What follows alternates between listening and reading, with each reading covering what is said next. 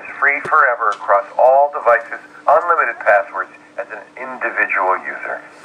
And of course they are. They include passkeys, it includes hardware keys like YubiKey. Find out more at bitwarden.com/twits.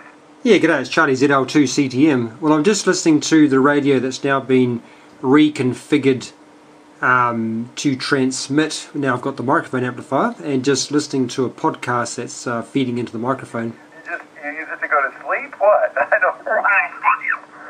Bitwarden.com. And if you don't recognise it, that's Security Now on the Twit network. I haven't mentioned Spin Right for quite a while since I haven't had anything new to share. And of course, the crystal filter is only 2.4K wide, so 300 Hz to 2.4K roughly. And to be fair, the 2.4 is actually 6 dB down, so it's quite a constrained bandwidth, but it seems to be pretty good. I don't seem to be too much. I have to really check the bandwidth, but I don't think I'm exceeding anything there. So let me just pause here, and I'll go back to the radio itself, and we'll talk about what's changed. Right, so it's been a few little changes to the board, nothing too significant. Before I forget though, quite happy too with the carrier suppression. So that's, if I key the microphone now, so that's keyed. Hello, testing 1 2 3 4 5. So and then unkey it.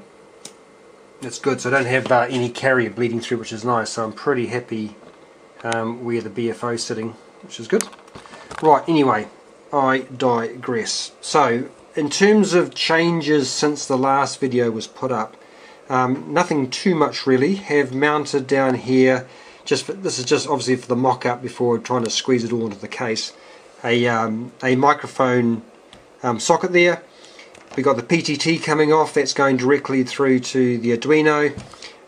What I have, okay, I'll talk to that in a sec actually, so let's just pause there.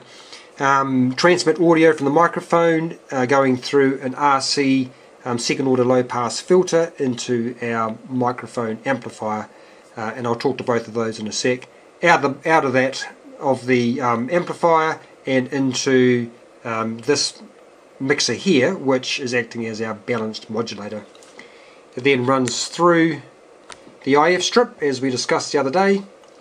Comes out to the second mixer where it's been mixed with our carrier oscillator frequency, which is then stepping up our IF, which has now had that unwanted sideband stripped off, because as you recall, that balanced modulator is going to produce double sideband, so we need to strip off within the IF the unwanted sideband. So that now is being stepped up over here through our carrier oscillator up to our desired transmit frequency, which is then coming out into the bandpass filter just to make sure she's nice and clean before disappearing off down to the currently non-existent power amplifier. So all I was doing there was just dumping that RF across a small 50 ohm resistor there, and that's what we were picking up on the radio. So I'll need to work out how much power is being dropped across here, and then work out if I am going to try and aim for something in the region of 5 watts, which would be nice. We'll see how far we get given the available space that I have in that case, how much gain we're going to need, and then divide that over, I'll just turn that radio down, divide that over several stages of amplification so we don't get any instabilities. Anyway, so that's all that's really changed there. I will talk to the RC low pass filter here and the amplifier in a sec. There was different ways of switching between transmit and receive. What I've elected to do is to have the PTT, which is grounded on transmit, being sensed by the Arduino, and then the Arduino is then outputting two discretes, so two 5 volt level discretes coming out to these two white wires here, which are going to, if I was just to zoom up, two transistors, again 2N3904s. They have sufficient current with 1 k ohm in the base, just to make sure at 5 volts that they've been well and truly turned on. And one of them, this one here, is switching our main relay, so that's turning our main relay on, and then the second one is actually doing double duty. It is switching on both our two, what I've called the IF relays, which basically switch how the two filters receive and then pass on their signals. I did it that way because I have this red switch here that will be on the main radio, will be the tune. So when that tunes, you'll hear the relays click in there.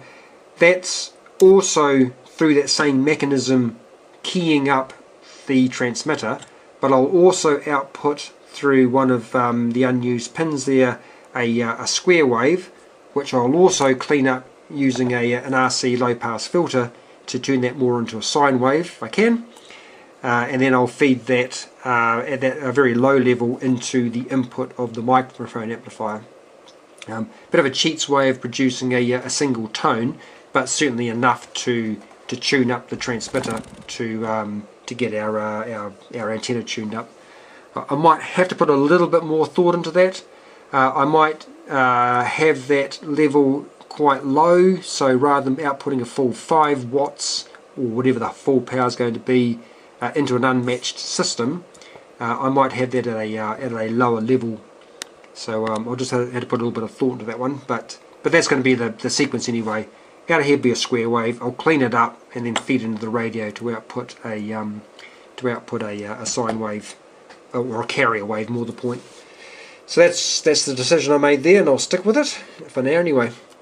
And I think that's all there was. So let me just zoom out a bit and maybe go a little bit higher, and I will talk to the circuits. So two things got made up, like I say, the microphone amplifier and the RC low pass filter. Before I forget, I'm just going to, gosh, the professionalism of this video is incredible. 2904. I'm just going to annotate indeed, because I keep forgetting to do it. That's a 2N3904. And you know, many people say, why do you keep using that one? Because it's cheap, it's cheerful, it's easy to get hold of, and as I've said many times, the whole idea of these videos is not to tell you how to do it, but to encourage others to give it a go. In my eyes, it's not too hard to do. It's pretty straightforward, and if I can do it, then really anybody can. So that's really the whole impetus of these videos, is to encourage others to give it a go. So that's why I sort of stick to these cheap and cheerful and easy to get hold of devices, and configurations more the point as well.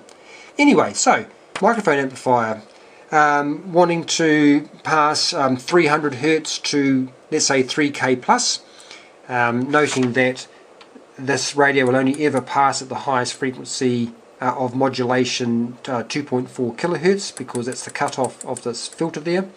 So I would have preferred a slightly wider range. I prefer that sound, but you know, it is what it is.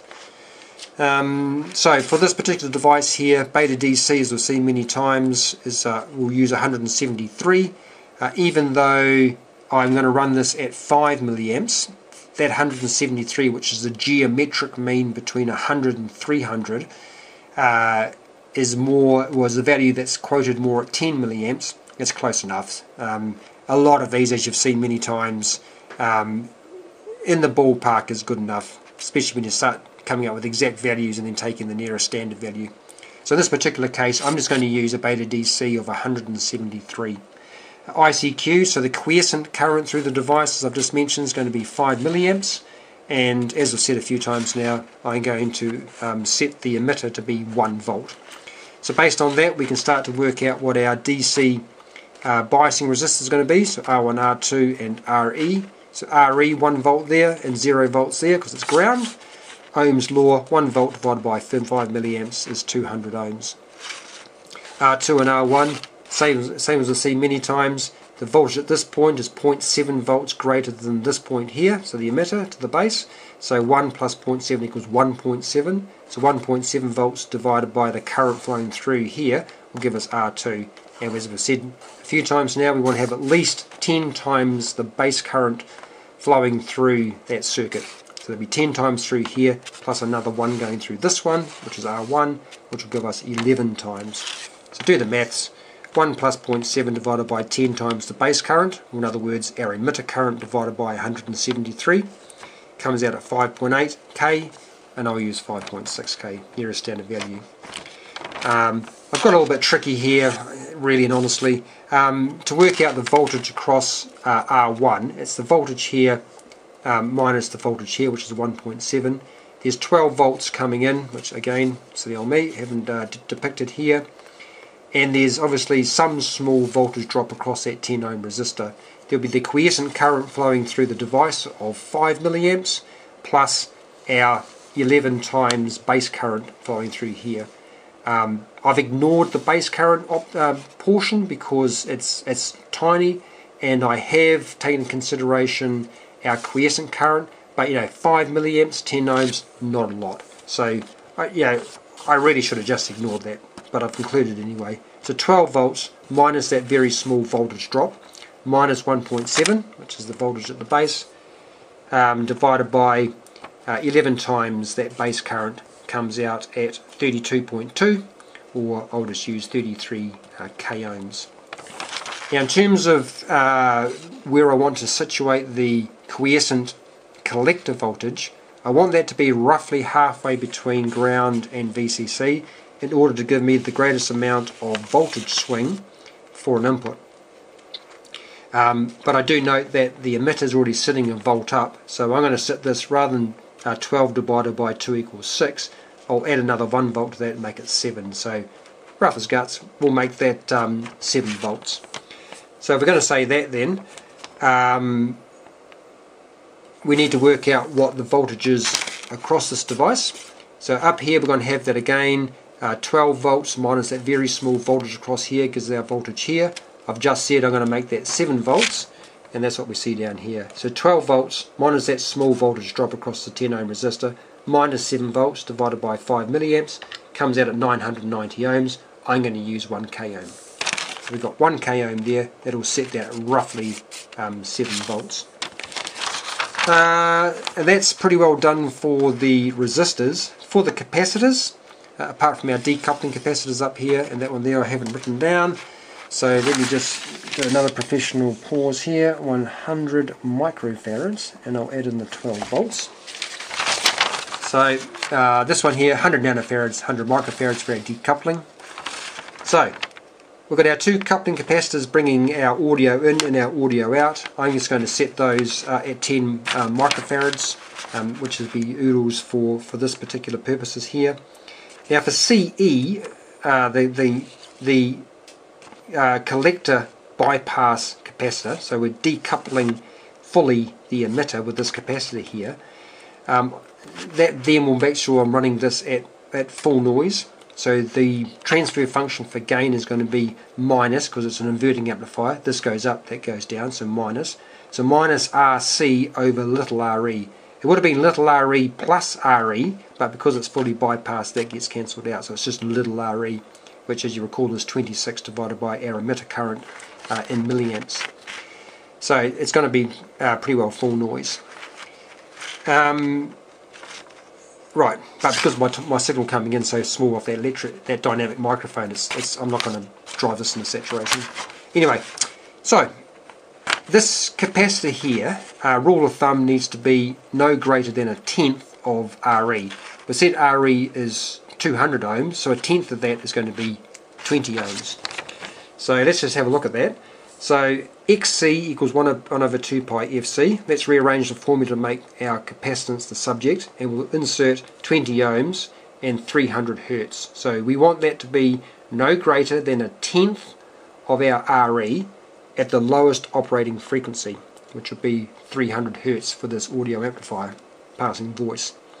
So let's work that out. It comes out at 26 microfarads. I'm going to be a bit silly, and I'm going to use 100 microfarads. It's a value which I've used before, and it works well to really make sure that you pass those low frequencies through the amplifier. So as I've said here, heaps. Now, enough said on that amplifier. Coming on the input, and I did it separately as opposed to actually on the board itself, is the second order low pass, or RC low pass filter. the configurations here, R1C1 going straight into R2C2. Now the function for the minus 3 dB point is approximately, it's not exactly, 1 over 2 pi root R1C1 R2C2. Now, in order to stop this second stage here from loading up and causing issues with the overall configuration, there's a couple of rules of thumb. So you make R2 10 times R1. Then to keep the relationship correct, you then need to make C2 a tenth of C1. So I'm going to stick with that, and I'm going to arbitrarily give R1 a value of 100 ohms. I want to try and minimize the drop across this whole low pass filter, so I'm going to just go with 100 ohms. So if that's going to be 100 ohms, then R2 is going to be 1000 ohms. And then what I've done then is I've used an online second order calculator just for convenience to then just throw into it values which would have come up with this. If I'd rearranged this and just keep plugging in different values for R1, C1 and R2, then I would have come out with the same answer.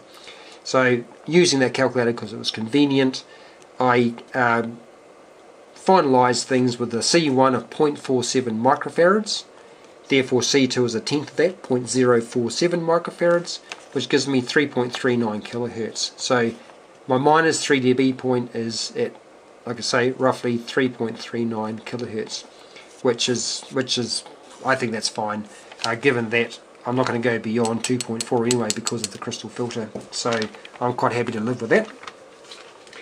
Which is what I did. I threw the SIGGEN on the input, swept through from 300 to 10k, and certainly once you start getting into that sort of 7, 8, 9, 10, the output really starts to drop off as we're starting to dive down the right hand skirt of that low pass filter.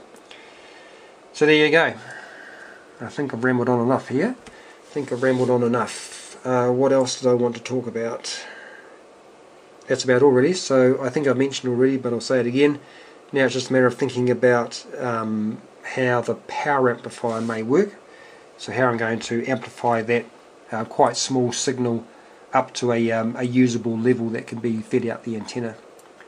And as I've realised, I am running out of space.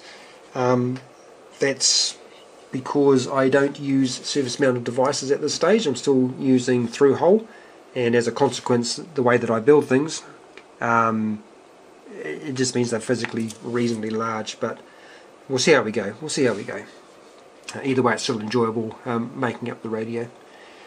And that's about all. So I'm going to say 73 here, and I'm going to probably, I think I might actually play around with the tune function, write the code for that, and then do another low pass filter, and then to see how that looks like coming out, because I'll need to do that at some stage, and I think I might do that now as I sort of quietly think about the power amplifier. Certain things going through the mind, do I go for it has to be a linear amplifier for the SSB, so I can't go for Class C or anything like that, which would have been suitable for, say, a CW rig and then clean it up in the final tank circuit. So sort of Class A, AB. If I had enough drive, I could get up into, say, an IRF 510, but the problem with an IRF 510 is the quiescent current through that is quite high. So from a battery drain point of view, it's not the best, but yeah, so not like, just got to put a bit of thought into that one. My initial thoughts when I was thinking about this radio was to use a CB radio transistor, or a transistor that I've got out of some of the old Tate VHF radios, which is basically this sort of came from. Scavenge one of those transistors and have a bit of a play with that. But we'll see. I'm not hard and fast on 5 watts, not at all. If I can get somewhere around there, that's great. If I don't, so be it. It's not the end of the world for as far as I'm concerned. Anyway, 73, catch you later.